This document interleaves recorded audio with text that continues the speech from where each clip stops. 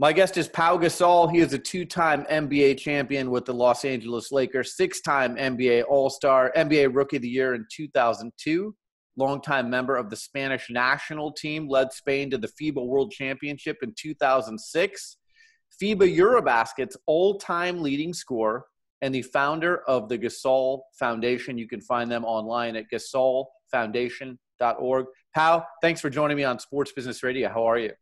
You're welcome. Thank you. No, I'm fine. You know, it's difficult times that we've been going through the last few months, but just trying to stay positive, proactive, constructive, and that's kind of the way I believe is the best way to get through it.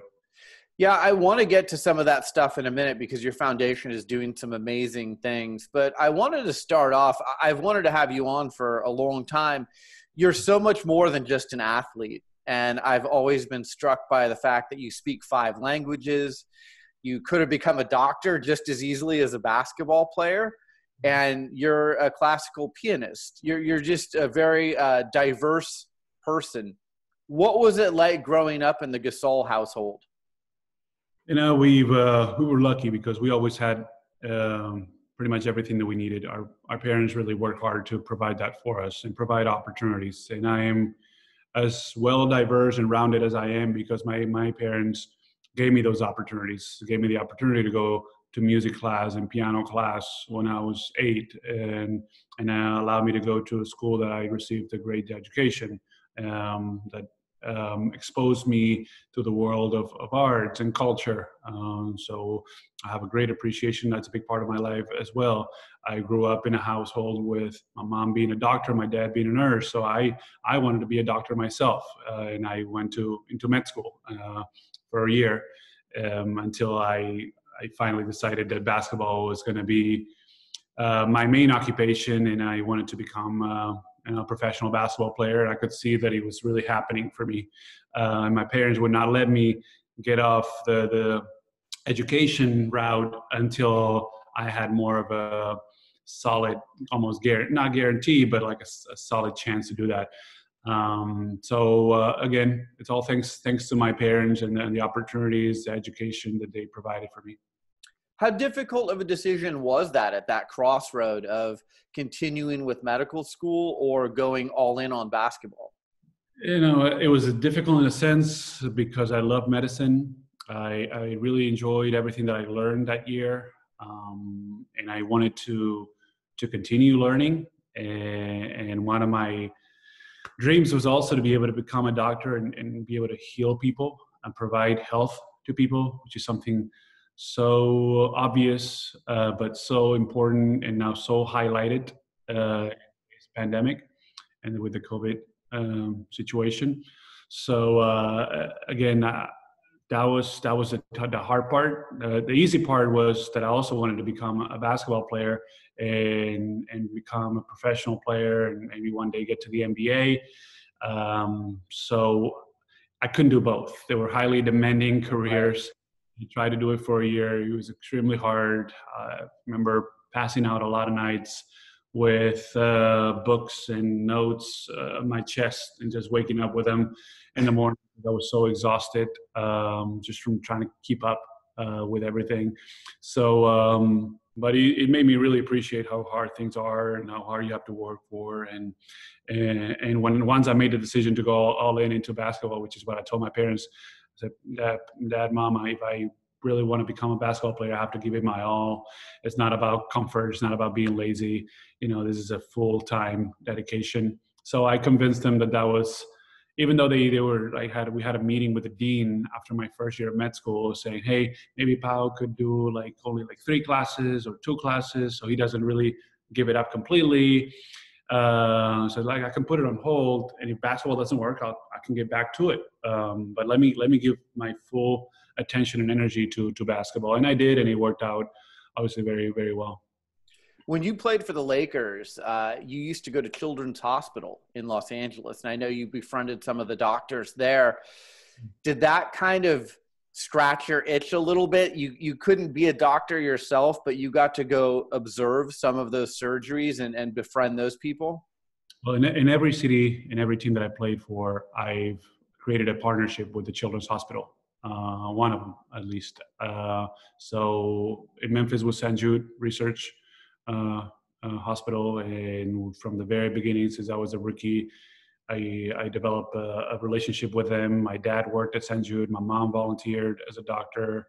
So my ties with the medical field and healthcare are and always been very, very strong. So once I got traded to the Lakers, I developed a relationship with Children's Hospital. Once I went to the Bulls with Laura's Children. Once I went to the Spurs, the Methodist Children's Hospital in San Antonio. So it's always been in Barcelona with Sant Joan de Déu, the hospital there, Children's Hospital. Again, it's so important to me in basketball, and my success as a basketball player has given me a platform and a level of impact with kids, patients, that it's been one of the most powerful experiences that I've always had in my life. You know, to be able to touch a kid's life that it's fighting for its own life, and bringing positive energy, get a few smiles out of them or ever, and spend really like powerful and deep, humane, human experiences and connections. Those have been the most probably and greatest experiences of my career. Well, I commend you for it. It's amazing that you've always done that. I've gone with a number of pro athletes to children's hospitals, and one of the things they tell me all the time is all my problems go away. It really is a perspective shaper when you go into one of the hospitals there and you see the children and their families. You walk out going, okay, you know, maybe 4 for 13 from the field tonight isn't the worst problem going on in the world.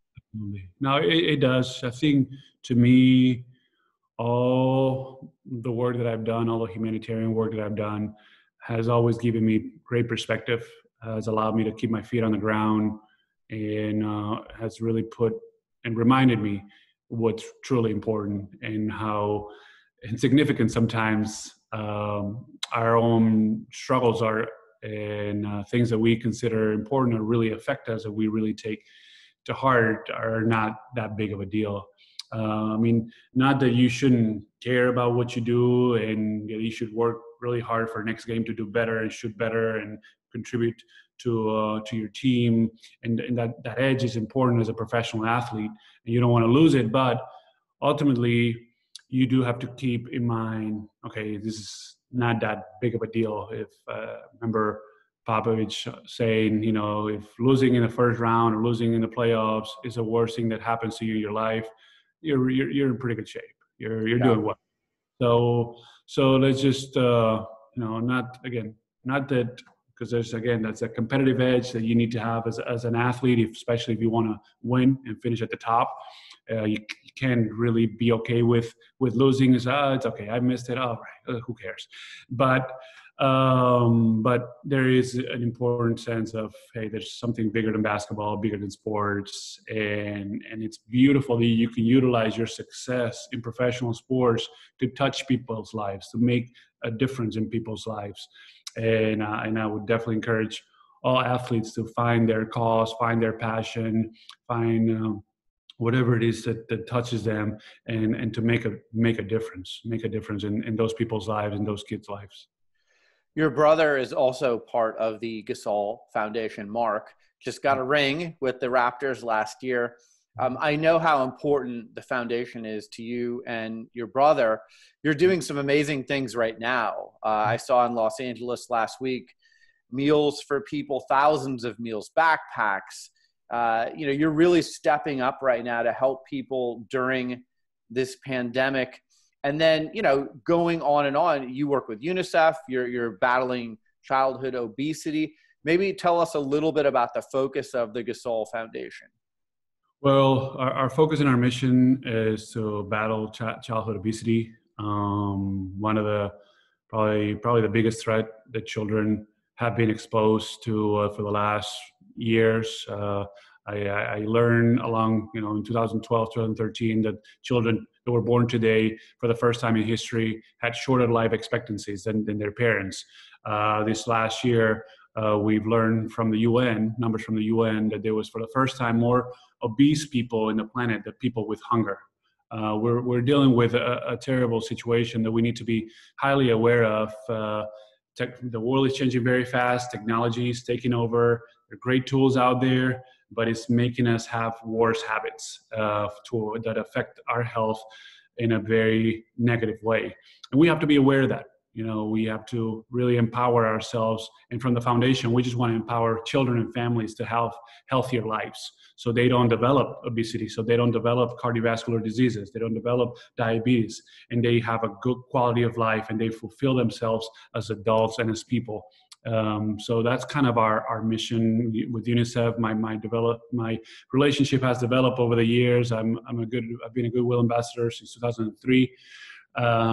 But at least last year also, I was named global champion for nutrition and zero childhood obesity, kind of focusing more on the nutritional aspect of my relationship with UNICEF, and it's one of the 4 pillars in our work with the foundation. There's physical activity, there's nutrition, there's quality of rest, and there's emotional well-being.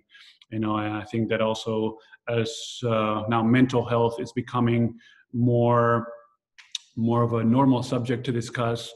It's not such a taboo anymore, likely, and I think there's still a lot of room for growth on that aspect. But we have to have that feel and aspect in mind for us to continue to be who we want to be, being aware of our status, of our health, of our mental health, deal with stress, especially now with the COVID. And that's why our work has become even more important, to be able to deal with the uncertainty, the adversity, the struggles, the challenges that COVID-19 has brought onto us. It's very important that we provide with knowledge and tools to be able to manage that in a healthy manner. So we're being very proactive, as you said. We've created partnerships with World Central Kitchen, delivering 4,000 meals in LA at the Forum. We're delivering about 800 meals in San Antonio, Texas, along with all of our content as far as paying attention to healthy habits, creating healthy challenges, what we call the healthy quarantine, bringing healthy smiles to people at homes during these difficult times and times that we have been forced to be confined into our own homes. It's all that it's critical, and we have to continue to push and be really proactive. And I think these times are times of need, and times of need of leadership, and people that are willing to go the extra mile and really take a step forward and say, hey, I'm here, you can count on me, I want to help you, we're going to get through this together. I know Rafael Nadal and you have put a goal of $12 million to raise during this time as well. So again, there's leadership. I've seen Rafa doing things in the tennis world. I see you doing things in the world at large, like you just described. You and Rafa have known each other for a long time. How did you come together on this initiative? We've been friends. We have developed a friendship of more than mutual admiration, mutual respect for what we've been able to accomplish in our sports careers. It's been more like a friendship, a connection, a personal connection. And that's where, from a phone call, say, hey, this is what's going on. It's really bad. It's really frustrating. What can we do? Well, let's join forces. Let's just launch something together. And we came up with this idea of our best victory, and to really kind of throw this call to action together with the Red Cross, which is called the Red Cross Answers, and kind of try to bring all athletes, all sports together, and be kind of like the driver, and putting out this goal of $12 million to reach over 1.3 million people in Spain, the most affected by this crisis at all levels. That's kind of how it was born, from a conversation and text over the phone, and we just say, hey, let's go. Let's put it out there, in a couple of days. Let's just work it out. Let's record the videos. Let's call our friends, tell them to join forces. Let's use our platforms to really put together a coordinated effort to respond to this crisis. And we did, and the response has been tremendous. We've now had athletes, federations, leagues, like joining in, chipping in, creating their own initiative to be a part of our call to action. Also, the world of culture, artists, musicians have joined in, the private sector. Again, I think we created a movement in Spain that was very important because athletes sometimes are seen as role models, but where those role models have to step up when things get ugly. There can't just be role models when things are going well and you're winning and people are like tapping you in the back how great you are, or everything is kind of going on with their normal life. It's when the things get ugly, when there's need, that those role models have to step up and take action and be proactive. And that's what we understand and what we were able to kind of push out and bring to life. Again, you're to be commended. You're doing some amazing work right now. I want to go back again to your childhood. Your brother, Marc, also NBA player. What was it like growing up? Were you guys competitive? Were you not really that competitive? Did you push each other to get to where you are today? Yeah, we were competitive. And with everything that we did, there was a gap of age, 4.5 years, that it's significant. But nevertheless, I was always, I always kind of try to push him to, if he wanted to beat me, whatever it was, he was going to have to work for it. He was going to have to earn it.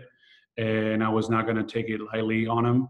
And so I always made sure that he understood I was a big brother. I think that hopefully helped him kind of wanting to keep working and to push himself and to kind of also piss him off a little bit, if you will, to get better and to try to beat me. And he's become, one of the best players also in the planet.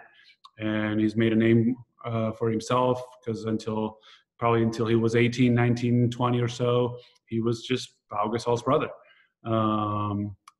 So he's an incredible example of hard work, of dedication, self-discipline, commitment, and just his path was not easy. When he went to the U.S., he gained a bunch of weight that he had to lose. He had to make a tough decision by leaving kind of the family that was in Memphis with me, and left after finishing high school. He left back to Barcelona and said, "Hey, I gotta create my own path, and I don't think being here is good for me. So I just gotta go back." And he worked. He really put his mind into it, and again, he's become an incredible basketball player, but also a great human being. Well, and how crazy it is that you guys get traded for each other. And then, obviously years later, you play on the Spanish national team. That's got to be a highlight for both of you, I would imagine. What pride playing for your country together with your brother. We've had an incredible journey. We couldn't even dream of the things that we've been able to experience and accomplish as individuals and as brothers and as a family. So we just we've been so fortunate to be able to do that. That we were able to play with the national team together in 2006 and winning our first World Cup in Japan.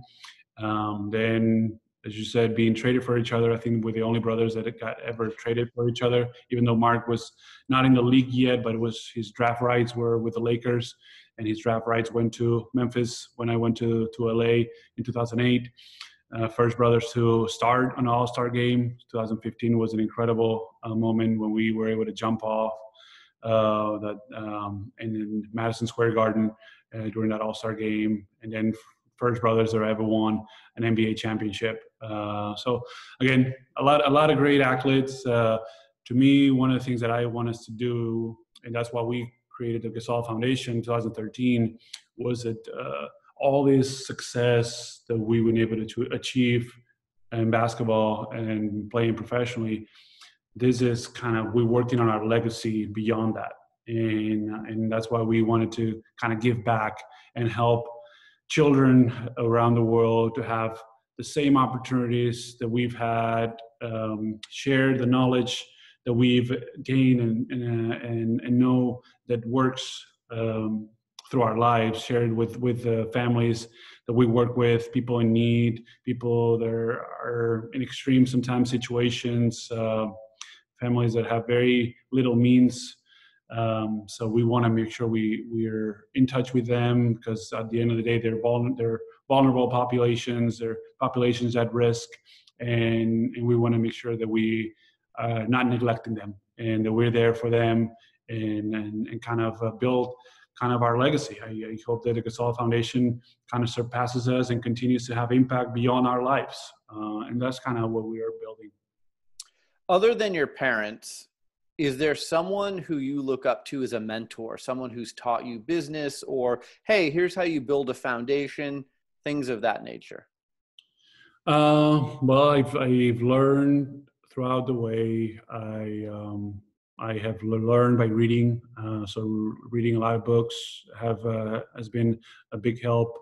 Peter Drucker, I read a few books of Peter Drucker as far as managing a foundation or a charity, and so forth. So I learned quite a bit from him. I learned from different foundations how they work, and I've met with directors of some of the most successful foundations, and I've listened and asked questions, and I think that's been also very important.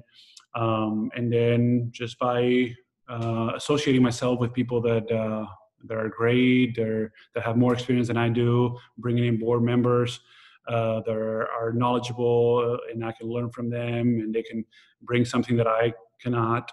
So surrounding myself with highly, I guess, prepared and educated people and experienced people has been also a great source of information and knowledge for me. You played for two of the greatest coaches in NBA history, Phil Jackson, Gregg Popovich.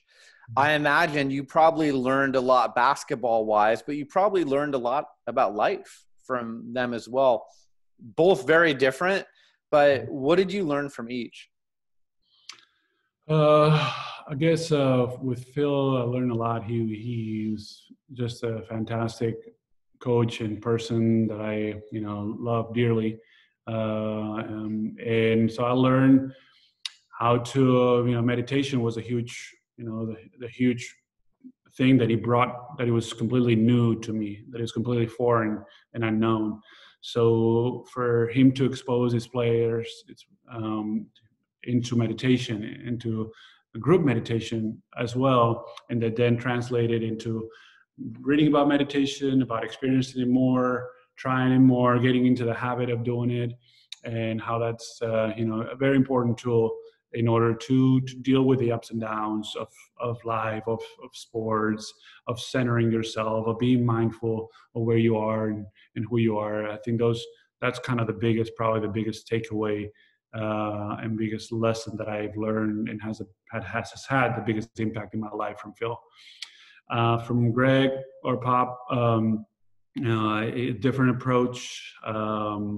I've also learned some good things. He was more, he taught our players about general knowledge, about caring about other causes. He's very involved and very, I guess, vocal about politics and about racial issues. He also gave books to the players, which I loved. He actually gave a CD to all of us, two of them. One was opera. One was a collection of Luciano Pavarotti's 50 best performances or arias. And I love that, which I was already an opera fan, but I appreciated that. And I think the other one was an African-American singer who is also a great, one of the all-time great singers too. And he gave it to the team. So he kind of, and the thing that I like probably a lot about Pop is, which has been said, is one of the keys to the Spurs family culture, is how team meals, something that he encourages, and he encourages team meals after games on the road. So he makes sure that a a very good quality restaurant. It's open after a game. The whole team can come and you can break bread and mingle and kind of come together and bond after a win, after a loss. We're a team, and that's been a huge, I think, a huge thing, which is very difficult in the NBA because kind of everyone is kind of on their own bubble, doing their own thing with their own friends. And he was very inclusive, bringing everyone together and creating that chemistry and that familiarity within the team. So I think that's important. That's an important one. I've heard that Pop is pretty legendary with his selection of wines. He is a wine connoisseur, so I imagine you had some pretty good wine at those team meals as well. Yeah, we had some really good wines. I was always very open and ready to enjoy those choices. He's definitely a wine fan. Appreciates it. Is a big part of I think who he is. And the wines were always present in those dinners, and not that everyone had them. Not everyone has to love wine, but I definitely appreciated it too. Much like yourself, very diverse. Again, you speak a number of different languages. Kobe Bryant.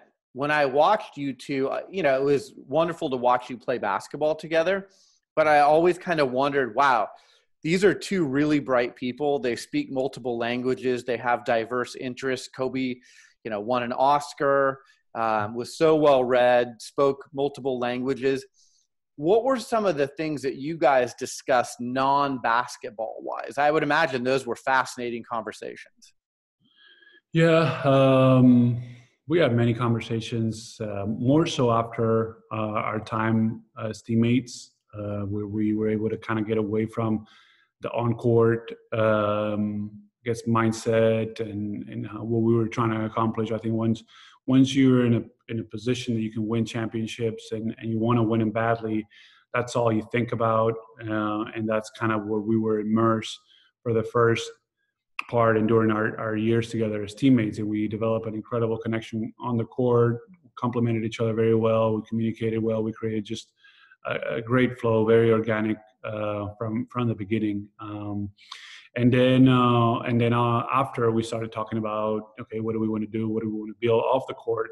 Whether it was business ideas, opportunities, he would tell me what he was working on and he was thinking about, and I would tell him what I was working on my end, and we would just kind of listen to each other and kind of chip in into, okay, well, let's see this, let's see that. He was very passionate about creating content and sharing his knowledge via books or little basketball history. It's just with the short film was an incredible success, as we all know. But his commitment to share his knowledge, to leave a legacy behind, to share everything that he learned through kids' books, which I think was great. And he also wanted to help players financially, so he created a fund where players could invest comfortably and confidently, knowing that he was in it, that he had a big stake at it, and he invested significantly in it. The Sports Academy was also to provide a platform for players to have that Mamba mentality. So he was all about having impact, creating and sharing, and just continuing to apply his mindset of I'm not just a basketball player, but I'm so much more than that, and I have so many opportunities. And he always brought the best of the best. When he was writing his books, he talked to George R.R. Martin, the creator of Game of Thrones. He talked to Paulo Coelho, the great Brazilian writer. He talked to the top writers in the world to pick their brains, and that was everything that he did. He knew he had the access. He knew he had the respect. He was not embarrassed or scared. He did the same with Michael. When he started playing basketball, I want to be the best basketball player ever. I'm gonna make sure I send questions to Michael Jordan, pick his brain, and absorb as much as I can to be better than him. Really, I mean, that's what he wanted to do. So I think he's got so many lessons to be learned from for anyone, for any person that strives to be the best they can be. And that's I have a lot of great memories and lessons from him that I will apply for as long as I live.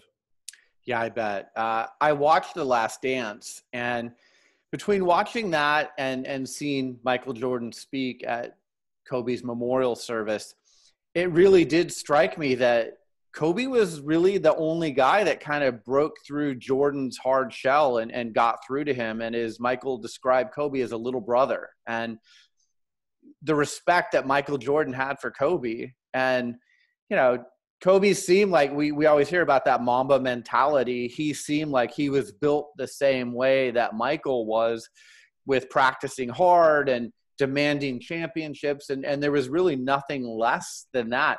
How was it playing with someone who brings that mentality to everything they do, practices, and like you said, outside of basketball achievements as well? It was a privilege in order to have that opportunity. Yeah. It could be hard at times, but once you understood where he was coming from, he just wanted to win. He wanted to win badly. So he was willing to do whatever it took and to push his teammates to kind of bring their best and to bring that same edge and approach. And that is a huge factor why we were able to win. And it speaks highly of the type of leader that he was as well. So he just learned a lot from Michael. He understood and had him as, okay, he's the best of the best. And he opened the door, so I'm going to capitalize on it, and I'm going to be as annoying as I can be to absorb as much as I can so I can become the best and I can dominate. So once you could see how badly he wanted to win, how much he worked, how dedicated he was. That's kind of what you want to be associated with, and it's business. It's nothing personal. It's competitive. It's highly competitive. You got to put your feelings aside and just do what it takes. Push yourself and don't set yourself short, and just continue to understand that if you're going to face hardship, you're going to have to be prepared. And you got to have to train that hardship during practices and throughout the season. Well said. A few minutes left. The difference between basketball in Europe and the fans there, and Eurobasket and EuroLeague, and then the NBA. I have not spent a lot of time in Europe. I have not been at some of those big events there. You've been to both at the highest levels. What's the difference between the fans in Europe and the U.S.? I think fans in Europe, they're highly passionate. Now there's more games, but before there used to be one game in the weekend, and kind of like almost like not quite as American football, where you have like it's every weekend one game, and the EuroLeague came along, and then now it's so 2 games a week, and maybe 2 of them or one of them were at home, the other one were away. So every game had an importance and a meaning. And fans are like diehard fans. They're loyal fans. If the team loses, that's tough and that's hard. And they carry that with them. If their team wins, they're euphoric, they're great, they're happy, they're excited. So I think that the emotional impact, it's a lot deeper in Europe by the affiliation. Players don't get traded, so I think the relationship and identification with players it's higher for the most part. So that's kind of where I grew up with. Then I came here. So many games, teams can move from city to city. Not very often, but it has happened. Players get traded. Teams can be like renewed pretty quickly, and there's so many games, right? There's so many games. So it's more of almost a form of entertainment. And there's, and if you win, great. If we lose, great. Well, there's a game tomorrow. It's cool. So, and once I got to the NBA, that was kind of one of the hardest adjustments joining the Grizzlies, because we weren't a very good team a team in rebuilding that just joined a new city, went from Vancouver to Memphis in 2001. Played in the Pyramid for a few years before the FedEx Forum was built. I lost the same amount of games in a week that I had lost in a previous season with FC Barcelona. Man. So I was like, what's going on? Like I'm taking every loss so hard, and it's so painful. Like what can I do? So I learned to deal and cope with that. Like, look, you got 78 more games, so you gotta leave kind of next play mentality. You also kind of like learn to and on to the next one, next play. Forget about yesterday. Well, let's focus on today. Let's give your best shot today and try to win and do your best today, right? So I learned that during my first season, and then you work hard to be able to turn those losses into wins. And we were able to build a competitive team for a few years with the Grizzlies, and we had some good runs. And then I got traded to the Lakers later on, and I had those opportunities to win championships, which we capitalized on 2 seasons. Yeah. What's ahead for you? We've had some downtime here during this pandemic. I'm sure you've been able to get your foot healthy, or at least healthier than it was. I've talked to some of my NBA friends, and they said, you know what? Pau Gasol would be one heck of an NBA executive one day, working in a front office. You obviously, as we discussed earlier in the interview, you're doing so much to help the world at large. Have you thought during this time, like, hey, this is what I might want to do going forward? Well, first, I focus on what's at stake and what's in front of me right now. It's trying to get healthy and trying to get my foot right. It is getting healthier, but the confinement and the pandemic has slowed me down too, which in a way it's been good because it's giving me more time. In another way, has kind of stopped me from taking some steps that I had planned, as far as like visiting doctors, making or designing my new orthotics, doing biomechanical studies to be able to adjust to my mechanics and make sure that the left navicular doesn't suffer as much, or doesn't take as much load as it was. So again, my first goal in mind is to get my foot right. Hopefully, as we are deconfining ourselves and kind of easing into other phases, I'll be able to do some of these things that I have planned for late March and April, and then continue to move forward with my rehab and hopefully complete my healing and have a chance to potentially play again. I think during August, September, I will find out if that's the case. If that's the case, then I will think about whether I want to play another season and get to play my 5th Olympics in 2021, which was my goal before the pandemic, the COVID-19 pandemic hit. But if that's not the case, the executive side definitely interests me. I've already had teams kind of reach out before I even found out or decided whether I was going to continue to play or not. Say, hey, we have you on our radar. Like we are very interested in having you on board. So that is definitely something that would be, I think, a great transition place for me to be able to be a part of a team and a franchise from a different position, and to build and be a part of a building process of a winning culture somewhere. So that's kind of an exciting part of it that it might get here sooner or later, but I definitely have it on my radar, and it's something that it definitely interests me a lot. Well, you have my endorsement. I think you'd be one heck of an executive and just a great mentor for the people playing for that organization. Last question. You're a guy that, like you said, team meals, you like to go out and have dinner. If you can have dinner with, you and 3 other people, let's say, who's on your dinner list? Who do you want to go have dinner with? Oh man, I don't know. That's a tough one. I'm not a person that idolizes or like right.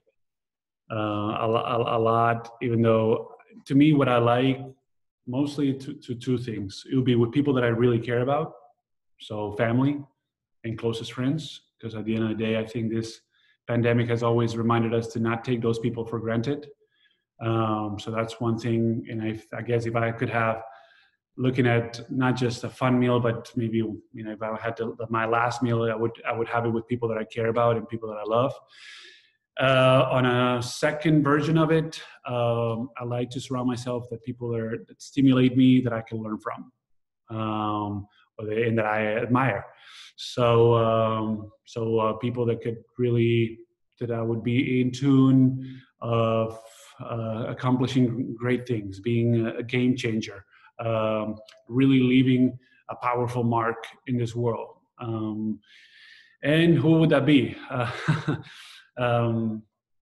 don't know. I think we talk about whether it's Bill Gates being a powerful figure and a huge person, philanthropist that has impacted the world in many different ways. That's very interesting to me. Very powerful. Mark Zuckerberg, another person that has also has tremendous success with Facebook. That would be very interesting in how he kind of channels his success into having great social impact and helping others. So that those are interesting. I wish I could have had dinner with Nelson Mandela. Was one person that I would have loved to sit down and listen, and many other people that that I would just like to get in a room with, like, passionate people that were ready to to act. They're ready to kind of combine efforts, and that's what I'm about. I'm about being a part of a team, combining efforts, complementing each other. Kind of uniting forces to reach a bigger goal and a bigger, distance. So that's whoever that was in line, wanted to be a part of that. I want you to be at that dinner. Sounds like a great dinner. Well, look, congrats on a great career so far. I hope that you are able to continue to play if you want to. I hope you get that front office job if that's what you want. But again, you're such a diverse guy, and you've made a great impact on the world. I hope you stay safe during this time, and thanks for joining me. You're welcome. Thank you for having me.